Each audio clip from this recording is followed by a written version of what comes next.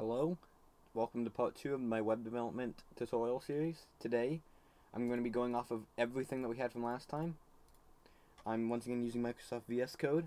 You might be using code.org. You know what I said last time. I'm not going to go over it again, even though I just did pretty much. Today we are going to get into a little bit of CSS, styling this a little different. So we're going to go here. If we open up a CSS folder or file, there will be nothing here most likely. You're gonna go, say we want, I like the color green, okay? The green is a beautiful color, okay? We're gonna, right now, we don't like this boring text right here. So, since that is under the paragraph tag, we're gonna go P, curly brackets, enter. Here's where we put all of the properties for anything that is under the paragraph tag. So we might want the color green. End. Done. But you'll be like, wait, there's still nothing here. That's right. We may be done in the CSS file, but we haven't done anything in the HTML file telling the HTML to include the CSS. So to do that, we're going to go in the head or the metadata, like I said last time. We're going to use one tag here, link, rel equals style. Why do you do this to me? What are you doing, computer? Okay. Style sheet. This is a mess. Oh my gosh. Href. This is where we type in what style we want it to use. Style.css. That's what we called it.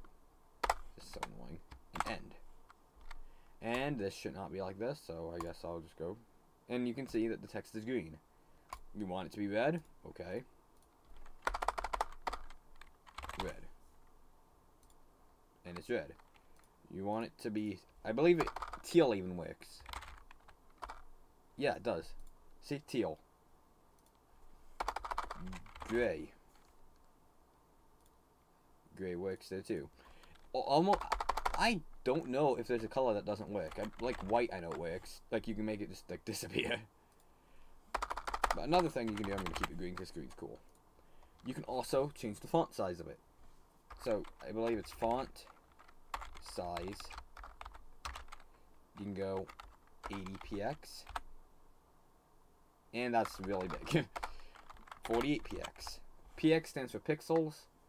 You can now anything under the paragraph tag will be green with 80px file size. Oh, text size. So if we go add another paragraph in here, we can go, this is a green big paragraph. And then this is a green big paragraph.